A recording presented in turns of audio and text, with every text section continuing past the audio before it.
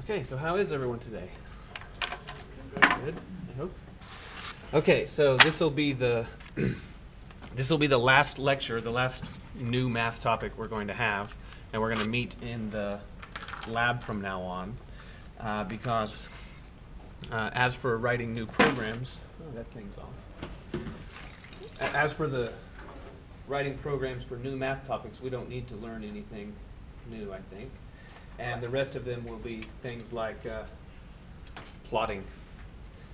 So we'll have a few nice applications about plotting, but you know everything there is to know about plotting sine and cosine. This is not a topic that we need to go over, but it will be a good skill for you to have to be able to plot sine and cosine and things like this in MATLAB. Okay. So,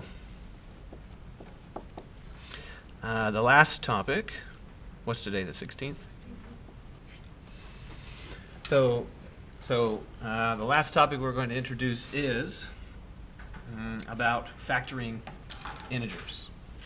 Okay, so factoring integers is an extremely important topic in modern society. In the end, the reason is because, well, isn't it nice that you can log on to your bank's webpage and do your banking online, or buy things from Amazon or what have you, and you don't have to worry about third parties being able to say, oh, there's Johnny Smith's credit card information. Terrific. I think I'll make my own purchase with that information. So a significant part of being able to do this, so the general idea of being able to send messages that third parties can't interpret, what's the name for that? Encryption, right? So the way it actually works, and the reason why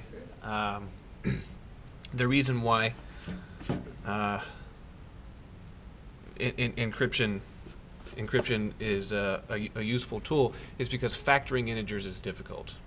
In the end, that's the underlying reason, the thing that makes all encryption work. So here's an observation that I'll make from abstract algebra. Now I know that that many of you have not taken abstract algebra. That's fine. What I'm going to say will be more or less self-contained. So I want you to consider the set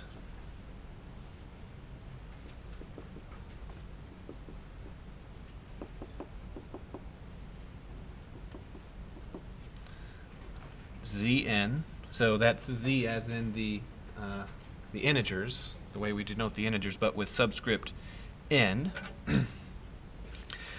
with the operation, and so in particular the set of elements is 0, 1, 2, up to n minus 1, and we're going to use using the operation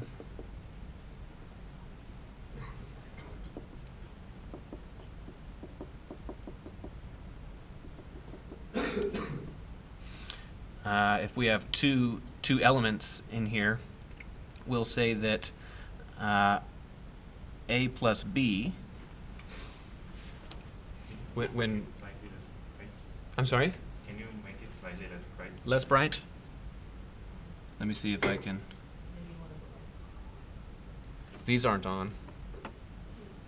Right now it's okay, but I know when you were bright. When I put my highly reflective hand up there. Okay, so now these lights are on. Is it any better? A little better? Okay. So using the operation A plus B, to perform this operation, what we'll actually do, so I'll call the the operation circled plus, and the way that we'll actually calculate it is that we'll compute the regular sum of A and B, that is to say in the way that you would do integers, and then we'll calculate this result modulo n. So, well, let's have an example. So for example, we could consider, say, Z6. Z6 is the set of what elements? 0 to 5. So 0, 1, 2, 3, 4, 5. And I could take various elements in here, and I could say, well, for example, what is 1 and then funny plus 2?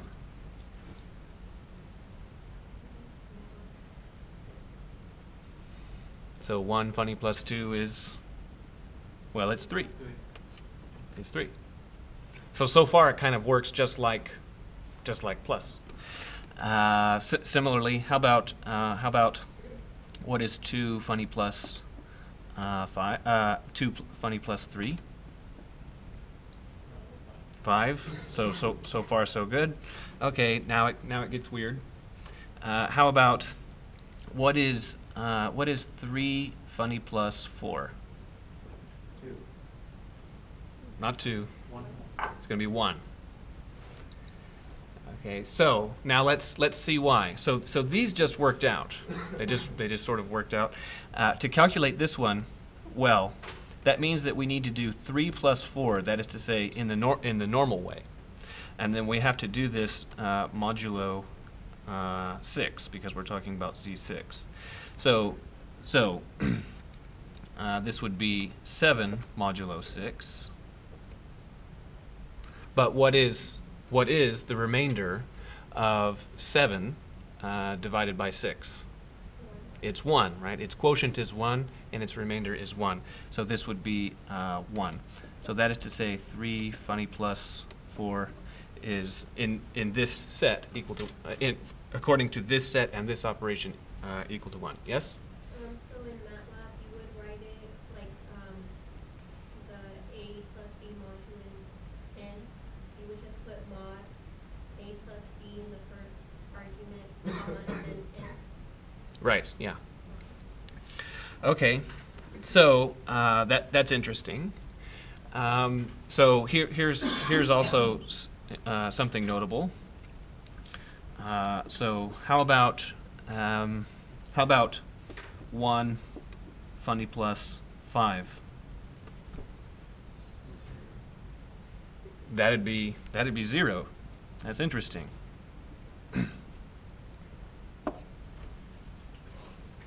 Okay, so now we add two things together, and you may be accustomed to them being the addition of 1 and 5 should be not 0, yet in this situation it's 0. Okay, well, this is actually not so strange of a situation. We deal with this all the time. Well, a related occurrence anyway. So how about if we use 24-hour time? By the way, the United States is one of the few civilized countries that uses 12 hours split in 2. So now, what is, when someone says it's 15 o'clock, what does that mean to us? It means 3. It means 3. Okay. Well, if it's 15 o'clock, and then 7 hours elapse, what time is it? In the 24-hour reckoning, it'd be 22 o'clock. Okay. What if it's 15 o'clock and 9 hours elapse? Then it's 0 o'clock. Right? It's 0 o'clock. So what's happening is that the hours, anyway, the hours in this system are being computed in what set? Z24. Similarly, if you have a ceiling fan, this is my artist rendition of a ceiling fan there. If you have a ceiling fan, we all know that essentially every ceiling fan has the possibility to be off, the low setting, the medium setting, and the high setting, right? So that's how the thing works. So what if you are here? What if you're at the high setting and you say, high is too much right now, I need it to be on medium? Then what do you have to do? You gotta go through off and low first. Right, you've got to make 3 clicks. You've got to do click, click, click. So if you do 3 clicks, that takes you to the medium setting. But what I want you to realize is that in this sense, 3 is some sense equivalent to -1. Because if you wanted to move 1 backward, the way that you achieve that is moving 3 forward. Okay. So now that we have kind of this idea like this, I want to point something out specific about Z6. So again, considering Z6.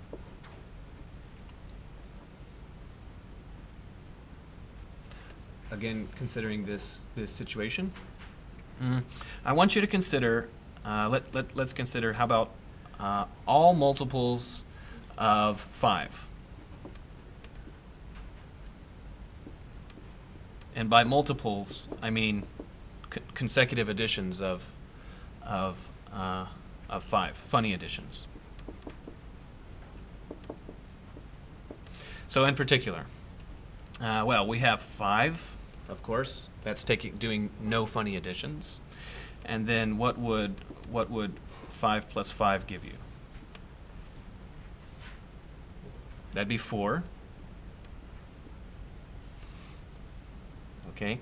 Then how about 5 plus 5 plus 5? What does that give you?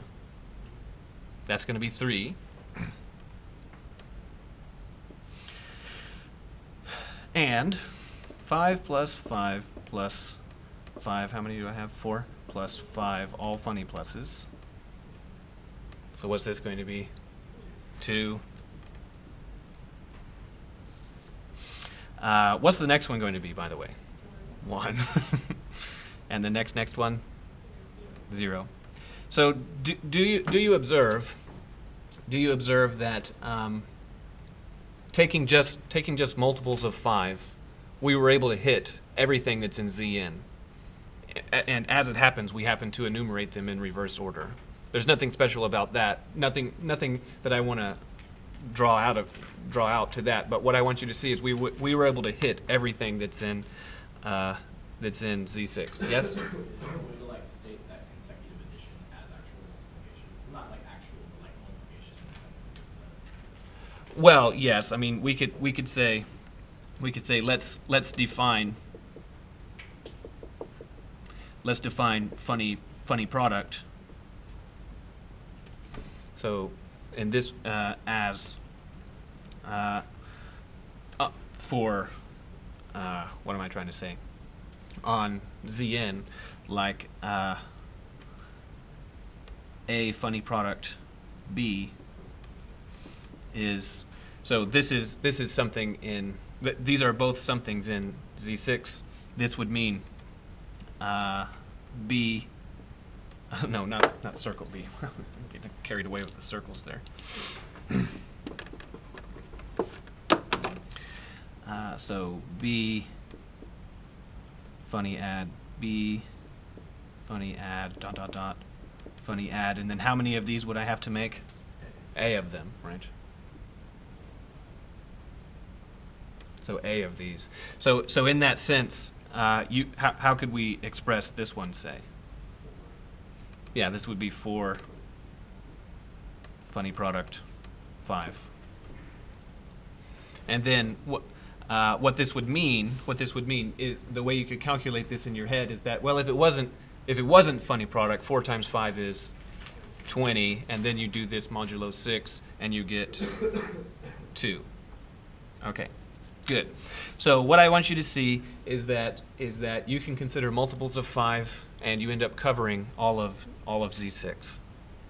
Okay, let's consider all multiples of 2.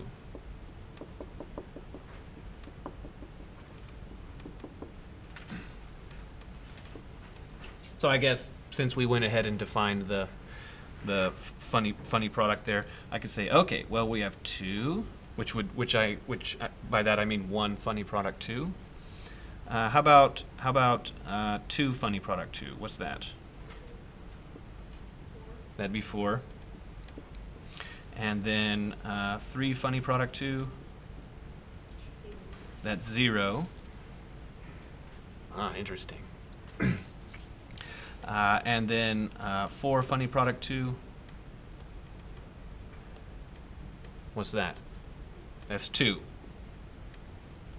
Okay, so I've got all that written there. Do you observe that we did 2 and then 4 and then 0 and then 2? What would come next? 4 and then 0 and then 2. Are we able to reach all of the elements inside of Z6 if we start with 2 and consider all multiples? We're not. We're not going to be able to reach all of them. So in particular, we're never going to reach 1. We're never going to get to 1. Okay. Well,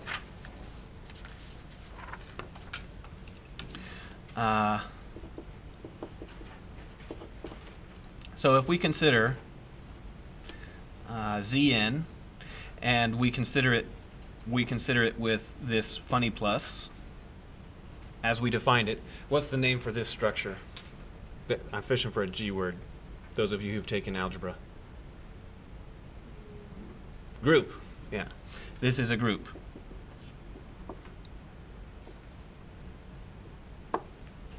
Is a group. And one of the main things that you want to do in group theory is you want to figure out, well, are there any subgroups? So in particular, if we consider, so we want a subgroup. So I'm trying to avoid these too many technical details because I know you all haven't taken algebra yet. But to illustrate my point, what I want you to observe is that if we had Z6, which is the set of all elements 0, 1, 2, 3, 4, 5, with funny addition being regular addition modulo 6, then if you consider the set, A equal to 0, 2, 4, then do you observe that that's a proper subset of Z6 in the first place? And in the second place, consider any pairs of these. Take any two pairs of numbers, take any pair of numbers, and then funny add them together. Do you notice that you never leave this set? So like 0 plus 2, 0 funny plus 2 is 0. 2 funny plus 2 is 4. 0 funny plus 0 is 0. How about 4 funny plus 4? That's 2. And then 4 funny plus 6, that's 0. You'll never leave. You never leave. So this is a subgroup. Are there any other subgroups? 1, 3, 5. Well, let's think about that. Let's consider the set. So this is a subgroup. Subgroup. Oh, okay. And let's write 1, 3, 5. So the question is that can you take any pair? I mixed myself up. Well, but it's good. Let's see why. Let's see why. So is this a subgroup? So let's consider. What if we take 1 and 3 and then funny add them together? Well, what is the funny addition of 1 and 3? 4. Is that in here? It's not. So the sort of the what am I trying to say? The red flag dead giveaway is you could keep taking 1, right? You could take 1 and 1 and get 2, and then you could take 1 and 2 and get 3, and then 1 and 3 and get 4. Okay, so this is not a subgroup.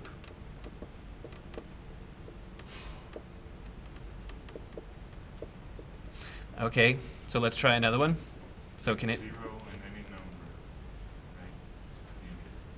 Well, so 0 in what number? Any of them. Can you? So give me a specific one. 0 and 5. Well, that won't work because you can take an element twice, right? So 0 and 0, that would give you 0. 0 and 5, that would give you 5.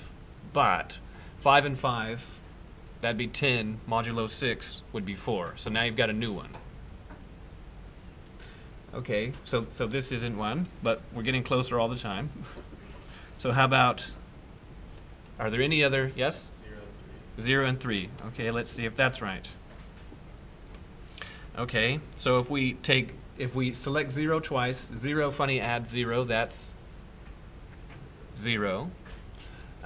0 funny add 3, that's 3. We still haven't left. And 3 funny add 3, that's 0. Because 3 regular add 3 is 6, and then modulo 6 is 0. So this is a subgroup. This is a subgroup. There's one other subgroup. What is it? 0. Yeah, the set that contains only 0. Right, because, well, let's take let's take two things from here. How about 0 and 0? Add them together and we get 0. So now here's the thing. So this one is the group we were considering. This is a subgroup. That's a subgroup. This one is a subgroup. That one was not. And this one is a subgroup. Okay. Oh, thank you. Oh, man. I'm going to fix this. Look, I'll do it like this. I'll just... Well, I can only do what I can do. I already wrote the red in pen. Okay. So what I want you to see is that what is the size? How many elements are in Z6? 6. And how many elements are in the subgroup that we called A? There's 3. And how many elements are in the subgroup we called C? 2. And how many elements in the subgroup we called E? 1. So this is just a single example, but can someone generalize this? Yes. Every subgroup, if you have a set, and it is a subgroup, then it is necessarily so that the number of elements in this subgroup divides the number of elements in the parent group. So there's, for those of you who have taken algebra, what's the name of this? Starts with L. Has anybody taken algebra? Yeah? So do we know this? The size of a subgroup must divide the size of the... Well, that's somehow related a little bit, but... Okay, well, at any rate, the observation that if you have a group, so given a group G, given a group G and a subgroup H,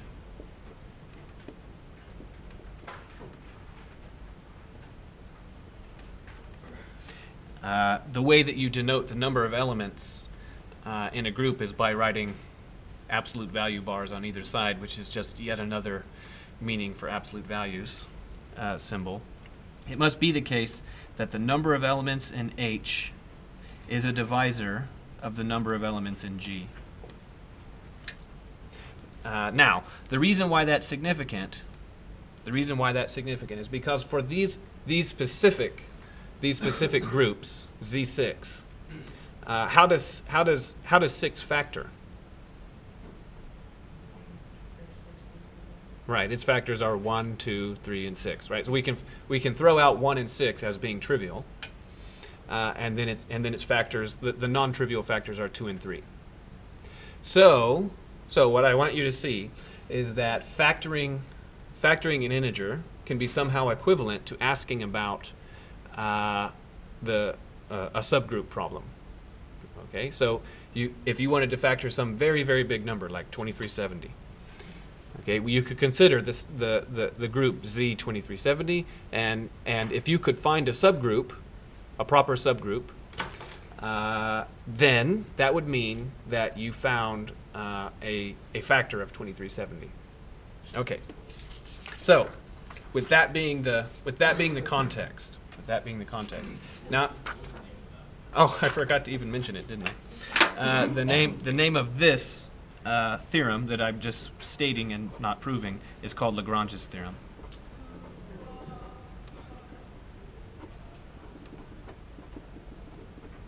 Do understand that it's an implication. That is to say, if you have a subgroup, then the number of elements in that subgroup must divide the number of elements in that bigger group. But the converse of Lagrange's theorem is in general not true, which is to say that if you happen to have a group of size 10, say, you may not necessarily have a subgroup of size 2, and there might not be a subgroup of size 5. Okay, good.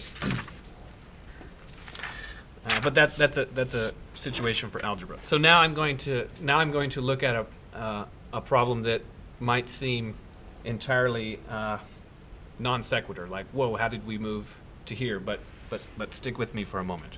I want you to consider the following example. I want you to consider the function f of n is equal to n squared plus 1, and then for definiteness, I'll say modulo 100. Okay. So, and in particular, I want you to view this set as having signature from Z100 to Z100. That is to say, you can plug in naturals 0 through 99, and then out comes another thing that's 0 through 99. Okay. Now, how many possible outputs are there? There's just 100 different outputs, right? That's all that there are. There aren't any more. So now, if I define, I'll make the definition. I'll define x0 equal to 0. So x0 is 0. x1 will be f of x0. x2 will be f of x1. And generally, what will xk be? Right, f of x k minus 1. So what I'm saying is that we're going to generate a sequence of numbers. We're going to generate a sequence of numbers, and I'm just arbitrarily saying the first one is 0, and we're going to find the next one by plugging that into f and then writing that down. So now all of these exist in Z100. They all exist in Z100. So if we were to start we're going to calculate these, and if we do these, can you agree that eventually we must start repeating? Because if we go up to 1,000,000, say, well, there's only 100 possible outputs, so we must have started repeating somewhere. So let's do it. x0 is 0. What's x1? 1, because that would be 0 squared plus 1 and then modulo 100. x2, is it? It is, isn't it? x3, that's 5, right? Because it's the previous one squared plus 1 and then modulo 100. x4, 26. x5, oh, this is tricky now, right? Let me get my calculator, which I brought, because I knew it was going to come to this. 26 squared plus 1 is 677. So what is 677 modulo 100? 77. Okay, so now 77 squared plus 1 modulo 100. So 77 squared plus 1 is 5, is that number right there. So then what is that modulo 100? 30.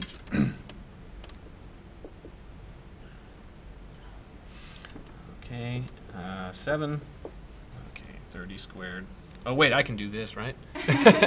30 squared is 900, and then plus 1 is 901, and then modulo 100 is 1, right? So here we are at 1. So now, without any further calculator, I claim that you can do it from now on. Why can you do it from now on? Because do you observe that we found a 1 again? We found a 1 again, so the next one's going to be 2. So just to be clear, this will be 2, and then 5, and then 26. Look at how fast I can do arithmetic. And then 77, and then 30, etc. So what I want you to see, is that there's a repetition here. So in particular, the length of this cycle is this.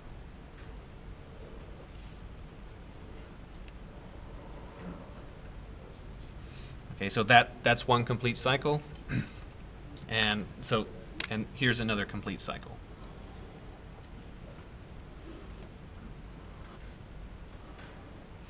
And if we were to continue this procedure, we would just repeat this cycle from now on. Okay, let's try this with one other time, just to make sure we understand it completely. Let's start it with a different x0, but with the same iteration formula. So from the crowd, what would you like for x0 to be? 1? No, not 1, because then it'll do then it'll do this. None of these. 3. Okay. So what I mean by none of these is please don't select any that happen to be on this list. Okay. So let's try it again. So in this case, 3 squared plus 1 is 10 modulo 100 is 10. Oh. Okay, why did I say oh? Okay, so then 10 squared plus 1 is 101, modulo 100 is 1. So do you observe that we would now do this?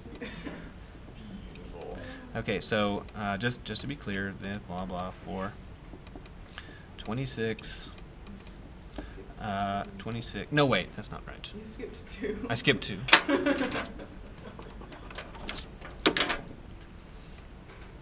2, 5, 26, 6. 77 is the next one, and then x7 is 30. Okay, so we happened upon this exact same cycle again.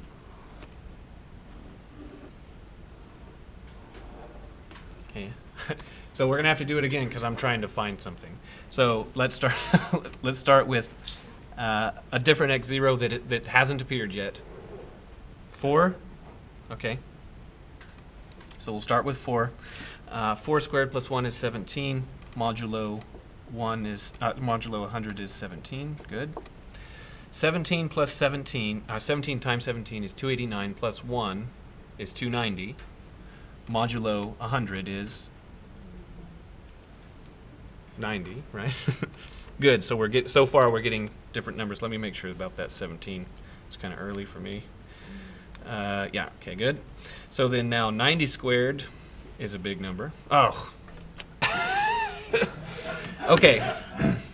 Well, fine. So x3, 90 squared. That's 8100, and then add 1. That's 8100.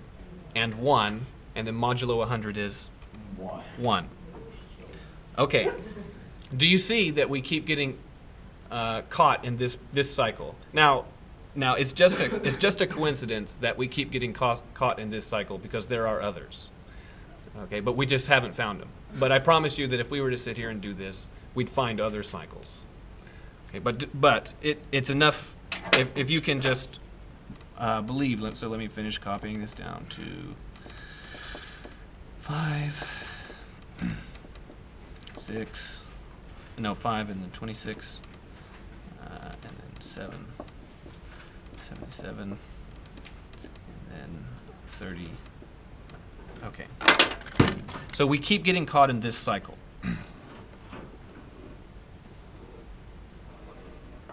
But what I would like for you to see is that there's this little bit at the front, that's not part of the cycle. Right? We got these novel numbers, and then we start entering into this cycle. Now here's the question that we're first going to tackle. Okay. How can we detect when we've entered the cycle? So one way to do it is to record all of the things. So you could record all of them, and then just every time you make a new one, you could ask, have I already written that one down? So you could do it in this way. And for a set of size 100 on MATLAB, that's reasonable because all day long you can make vectors that have 100 elements in them. But now let's imagine that we have a sequence that could be quite large, and I mean really, really large, like say on the order of 2 to 64. Now 2 to 64 is an enormous number. It's just an inconceivably large, not inconceivable, but it's just an extremely large number. So if we had a cycle that was very, very long, then it's easy to come up with a case where you couldn't possibly record enough of them to see when you actually come to a repeat, because the amount of memory that would be required to just write down every single one exceeds the main memory on the computer. So like the computers in the lab probably have on the order of 8 gigabytes of RAM. So I can very easily give you one of these where the length of the cycle that you want to compute exceeds 8 gigabytes of data. So the question stands, how could we detect that we're on the cycle if it's prohibitively expensive to keep track of all the numbers that we've generated? So if you get on like not a factor, but I mean, like I noticed that like every time we got to a factor of 10, it would repeat. So like it would go to 1 immediately after. So or like a multiple of 10, sorry. And so is it like? Okay, so I like that observation.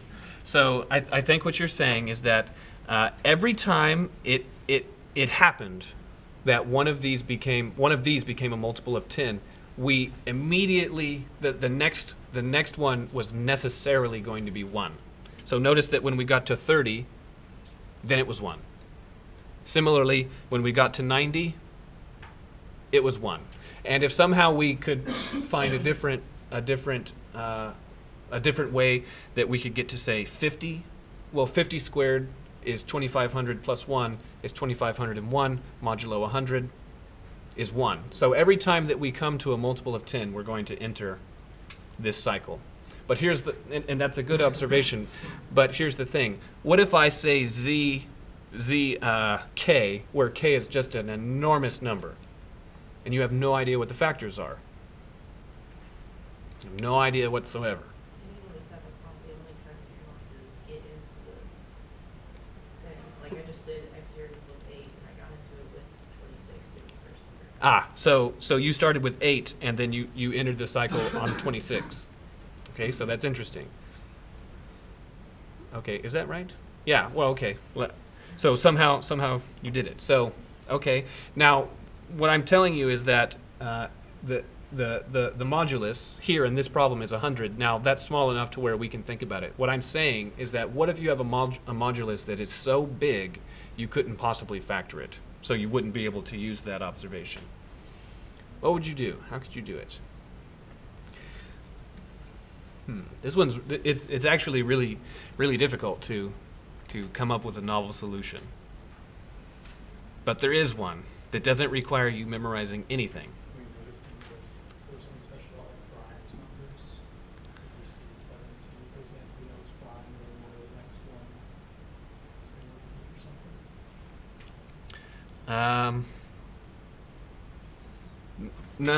Not necessarily, but it'll depend. It depends in the end on which function you happen to be using here and which modulus you're using. But then that just raises the question further: is that what if you're doing this and you're talking about a number like x8 is some number that has, say, 10 million digits in it? Is it prime? Who knows, right? Could be. Okay, so here's the. So does everyone understand the question? How to detect when you've gotten onto the cycle? And notice also that that you've got this little bit here, and this could be who knows how long.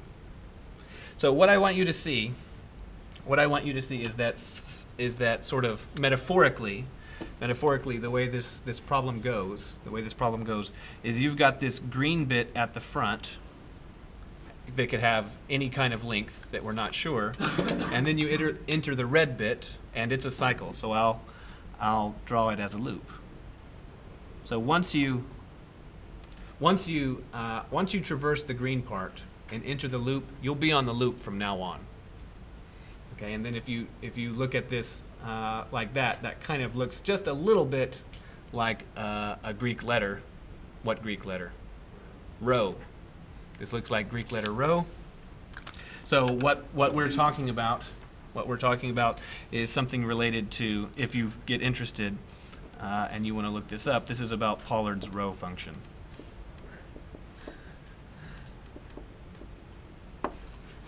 Okay, so here's the idea. We're going to start.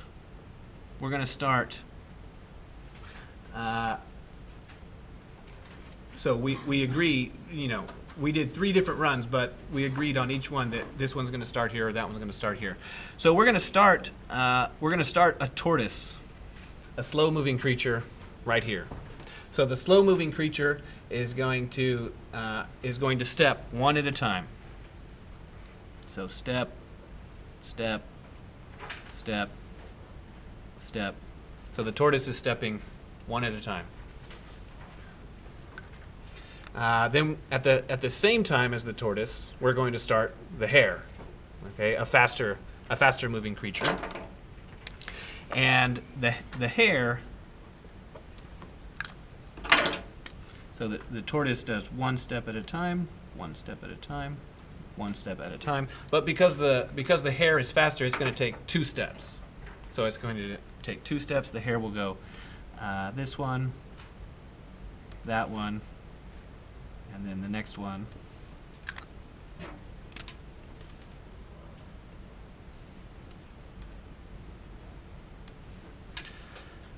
So did I do that right? No, that's not even close to right. My goodness. No, that is right. 1, 2. Yeah. Okay. Good. So who's gonna get to the loop first? The hare's going to get to the loop first, right? Unless the green run up is empty, right? But can we agree that in a finite number of steps, both of them will reach the loop? In some finite number of steps, they'll both reach the loop. So now what I want you to imagine is that I take this loop, and I unroll it and I make it flat. And understand that the next step from the right end takes you to the left end. So there's going to be a time when the tortoise first enters the loop. So for example here, that is to say when the first time you get 1 for this particular cycle.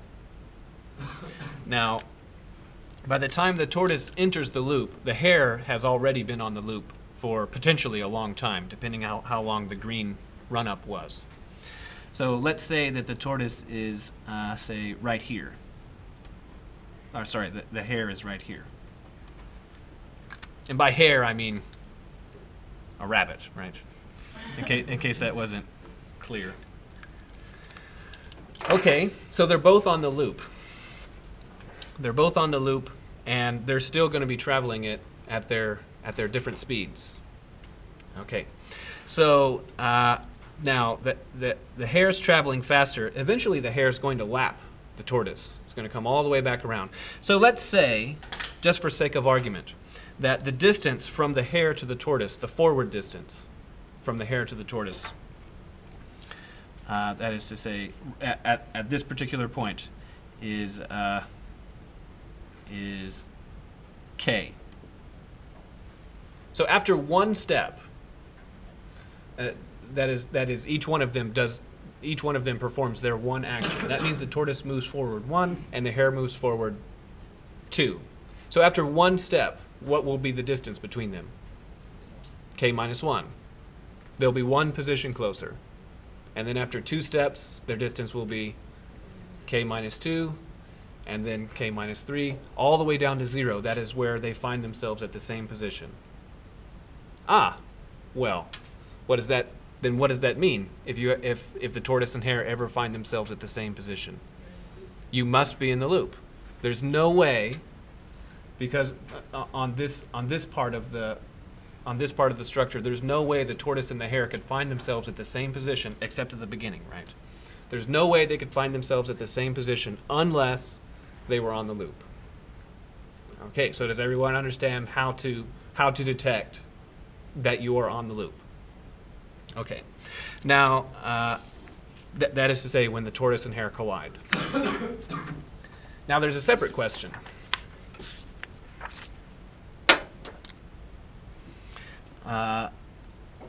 Suppose we generate this sequence of values. So this is the tail part of the sequence, and this is the looped part of the sequence.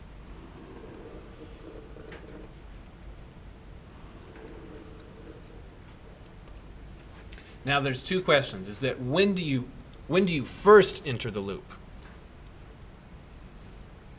Right. That is so we've said how you can detect that you are in fact in the loop. Now the question is where is this? Where do you transition? Where do you take the first step into the loop off of the tail? So that's a different question. Okay, so we're going to call this position position mu. So in particular, this position right here will be x0, and then x1, ... This last position we'll call x mu minus 1, and then this position, the first place where you are in the loop, is x mu.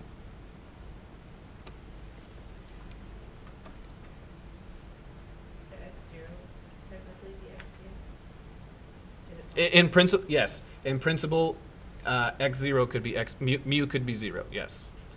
Because, for example, on this thing, you know, I said, well, let's start at 0. Then I said, okay, well, let's start at 3. Okay.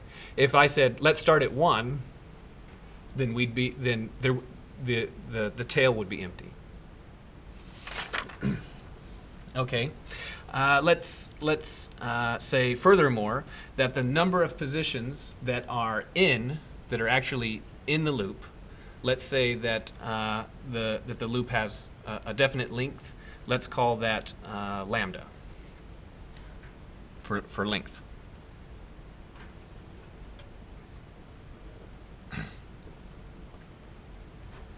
So that means that the position next to x mu, this would be x mu plus 1, and then x mu plus 2. And then what would be the last position?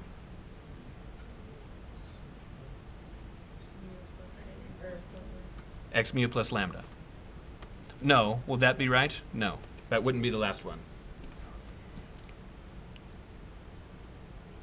Mu plus plus lambda minus 1. Mu plus lambda minus 1, right?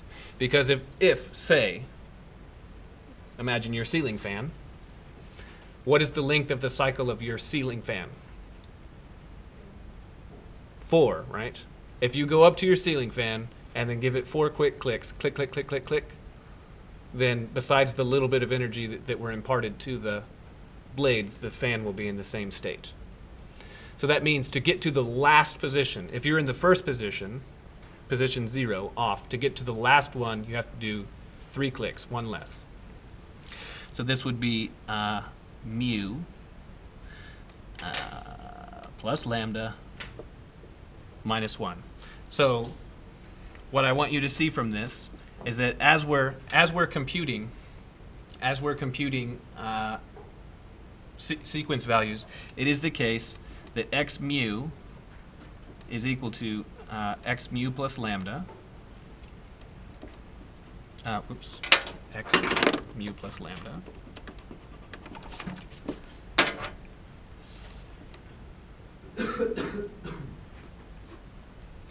But this is true once you get into the cycle. Once you get into the cycle. But do you observe that even if we happen to be, say, right here, for sake of argument, let's say that this is some xi, can we also agree that xi is equal to xi plus lambda, but only when what? So there has to be something true about I. Is greater than mu. Greater than or equal to mu. That is to say that you'll start noticing the repetitions of size lambda once you pass the tail. If I was to select an xi over here, it wouldn't be true. Okay, so to detect that you're in the loop, what you're checking for is you want to find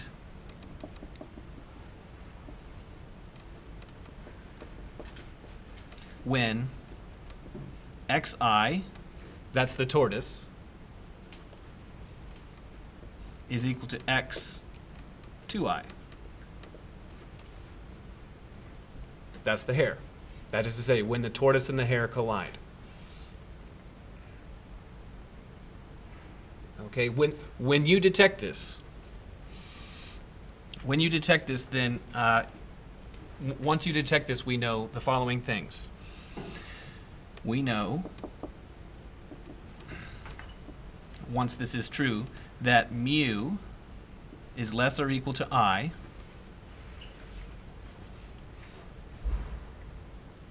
Mu is less or equal to I. And furthermore, and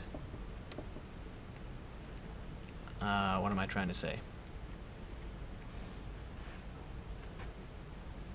So because of this, I is equal, well, xi is equal to xi plus lambda. We can make a further observation about 2i and I. So what? So this is saying we know we must have entered the loop.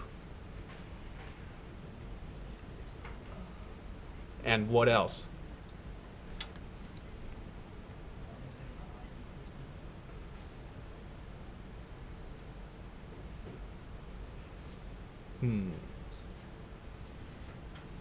So maybe it'll help. Maybe it'll help if I so do we, once we enter the loop, xi is equal to xi plus lambda, but isn't it also true that xi is equal to xi plus any multiple of lambda?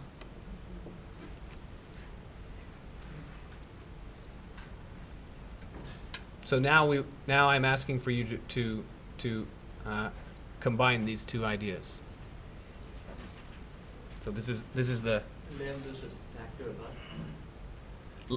okay. Lambda is a factor of I. So this is saying this is saying, taking these two together, 2I must be equal to I plus some multiple of lambda. Okay, then we could subtract I from both sides and obtain that I is k lambda. Ah, so that means that when you first detect that you've entered the cycle, the position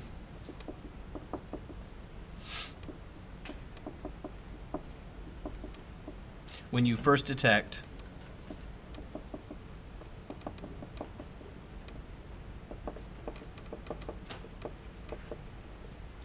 the cycle must be divisible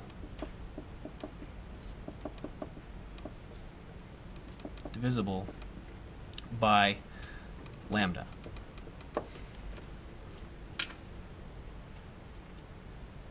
Must be divisible by lambda. So let's call this first position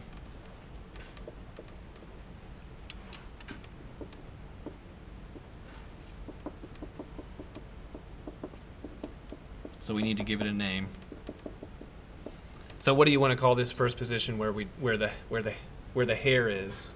Sorry, where the tortoise is, where you first collide with the hare. We got a name or something? Yeah, just so we can give it some, so I can refer to it unambiguously. S? Okay, S. Let's call this first position S. That is to say that that's the first time that this equation is satisfied. XS is X twice S. Okay. So now what we want to do is we want to find where is mu. And what we have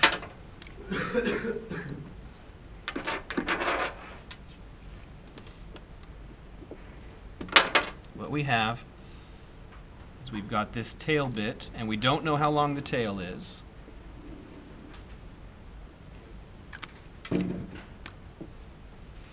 And we've got the cycle bit, and we don't know how long the cycle is.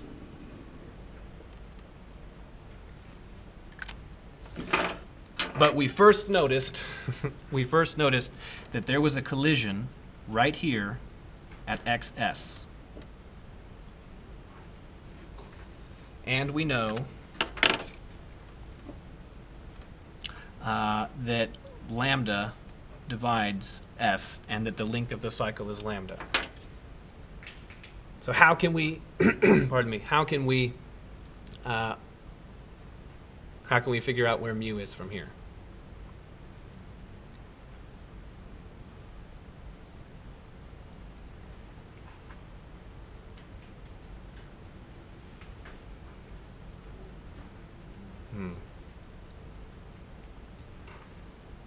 So it's kind of difficult because when I draw a picture for you, on the one hand, you want to just say, it's right there.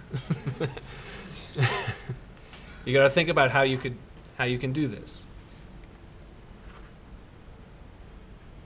Where is it divided by S? When tell you how many factors does S to get to where it is? I agree, but what I agree in principle that you could go that way, but I'm telling you that we're not allowed to perform division because the process of actually computing what I mean, division is fine, but we're not allowed to factor S because that's prohibitively expensive. So S is a number that's potentially so big that you just couldn't possibly factor it in any reasonable amount of time.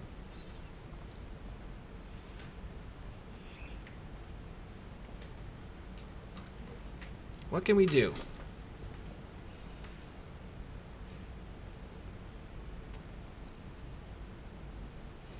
What can we do?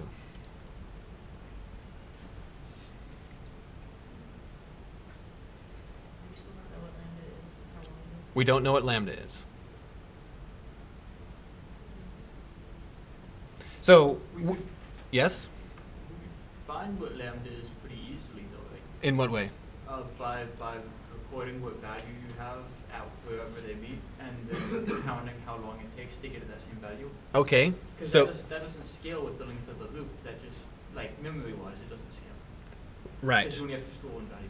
So I think what you're saying is that, okay, once we detect the collision, we could record this value, and then let the tortoise keep running, and go all the way through and count how many steps did the tortoise have to take to come back. I agree that that would be a way to calculate lambda. But that wouldn't tell us where mu is. It wouldn't tell us where mu is. And right now we're trying to find mu. But I agree that is a way, and in fact the way we'll calculate lambda. But right now we want mu. Once you got lambda, can you just subtract s from lambda? No, because you don't know because s could potentially be very big. So s is the place where the tortoise and the hare actually collided. So it's conceivable that the length of the loop is 1 billion, or something like that, but that the tortoise and the hare didn't end up colliding until hundreds of billions. Because you don't know how long the tail was, you don't know where the tortoise and the hare were when the tortoise first entered the loop. So for example, the tortoise could have entered the loop exactly 1 behind the hare, and then they get further and further and further and further apart until the hare comes all the way back round. So could you just, so you've got the second one between the very beginning and S, right? Could you just binary search through that and for each value see if it's part of the loop or not? Well, I don't think so, because in order to do a binary search, you'd have to record a bunch of values. Well, you would go through, you wouldn't have to record anything, because for each value that you want to check, you move the turtle through lambda 1. So you check at the middle, and you move the turtle lambda to see if it's equal to any of those values. And if it's not equal, then you know that mu is to the right of that value, and if it is, then you know it's to the left for that value. And that way you can split up the domain into halves. I'm not sure I'm following. Okay, so let's try this. So what if we start a third runner now? So far we have 2 runners. We've got the tortoise and the hare. Right? The tortoise and the hare is how we detected the collision. Okay, this one is at position S, the tortoise is, and position S is divisible by lambda. Position S is divisible by lambda. Let's start a new runner right here at x0. And suppose that we make them both run. We make them both run at speed 1. So now we have 2 tortoises, or torti, or I'm not sure how you say that. Tortoises? Okay. I don't know, I kind of like tortai. So as soon as we notice the collision, then now we've got 2 runners. One is at x0 and one is at xs. And notably, the distance between these two runners is divisible by lambda. Okay, because what's the distance between these runners right now? S, and S is divisible by lambda. So what I want you to see is that S minus 0 is divisible by lambda.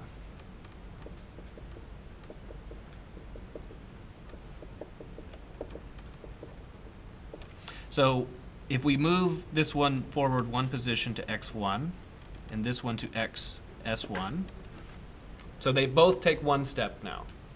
They're both traveling at the same speed. What's the distance between them now? Still S, right? Still S, still divisible by lambda. Okay.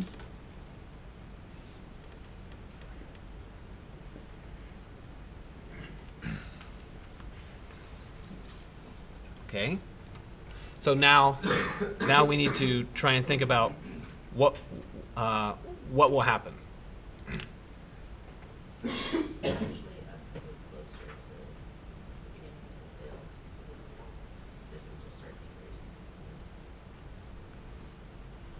Well, this runner will necessarily has to enter the loop eventually, right?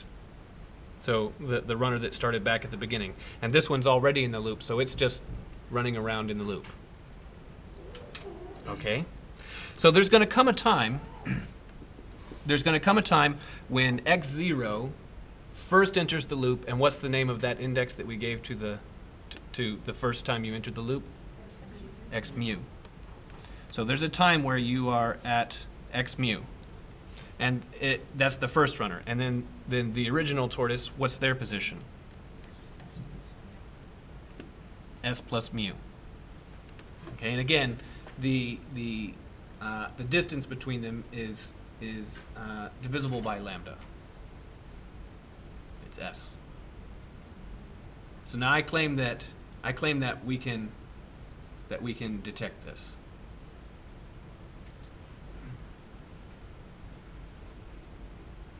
So how can we detect this? So can we agree that we want to detect this position?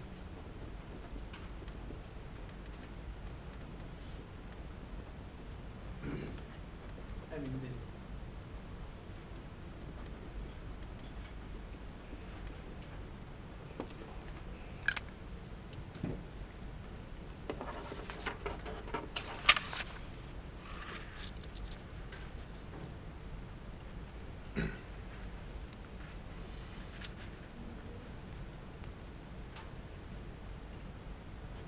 Yeah? so they'd just be equal, right? So why would they be equal? Because the separation between them initially was a multiple of lambda. Uh-huh. So by the time that it enters the loop, it'll still be a multiple of lambda. That's right, because it's at all times, they're at all times lambda apart. So that's the same as looping. You know, it'll be the same thing it'll be the same Yeah. position in the loop. Yeah. That's the ex- second loop will be the same. That's exactly right. So the way that you detect this is that at mu, it will be the case that x mu is x s plus mu. Because, please, on a loop that has length lambda, what does it mean to be exactly lambda apart? That means to be exactly in the same position, right? So that is to say, if you're on a circle, and if you're at angle 0, where we all imagine the usual convention of angle 0 is, and then you travel around 2 pi radians, where are you? Same position. So if you take the place of first collision, that's how you can tell that you're on the loop. And then you start a second tortoise at the beginning and let them run around. All you have to do is let the 2 torti run, and the first place that they collide, that's the beginning of the loop. That's the beginning of the loop. Okay, so now we know how to detect that we're in a loop. We know how to detect the beginning of the loop. Now finally, the relatively easy part, how do you detect the length of the loop? Wait, Yes? just because they collide, that doesn't necessarily mean, how does that mean that it's the beginning of the loop? If Be- they collide within the loop. Because what you're doing is that you start the second tortoise out here on the tail. So they're out here on the tail, and there's step, step, step, step, step, step, step, step, step. Do you agree that this second tortoise will have a first time that it steps into the loop? Okay, it will have a first time that it steps into the loop, and we're naming we've named that position mu. So what I'm saying is that you run the original tortoise and the second tortoise, and you just keep running them, and this one will step into the loop the first time, and it is necessarily the case that when the second tortoise steps for the first time into the loop, it will collide with the first tortoise. And in fact, they'll be in the same position from now on. You'll have 2 tortoises running side by side from now on. I agree that from now on, these will be in agreement. Their values will be. Okay, so then finally, so we know how to detect when we're in the loop. We know how to detect the beginning of the loop. How do we detect the length of the loop? Steps the tortoise takes. Right.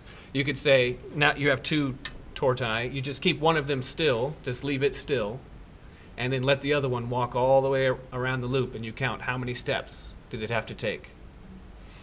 Okay, then from here,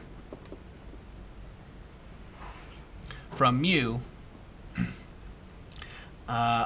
lambda is computable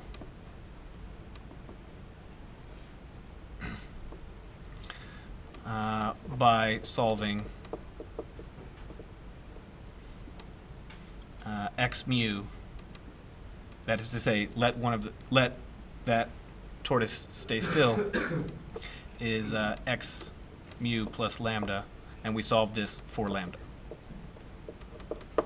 And we ran out of time, more or less. But so we just won't get to it. But I'll tell you that this particular so this thing that we did is called a cycle finding algorithm. So specifically, the name of this is Floyd's cycle finding algorithm.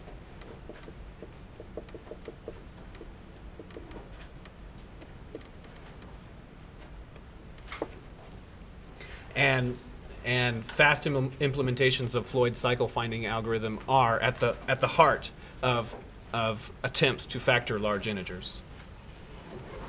Okay, good. So this will be the last new math topic that we talk about. We'll meet in the lab every Tuesday and Thursday from now on.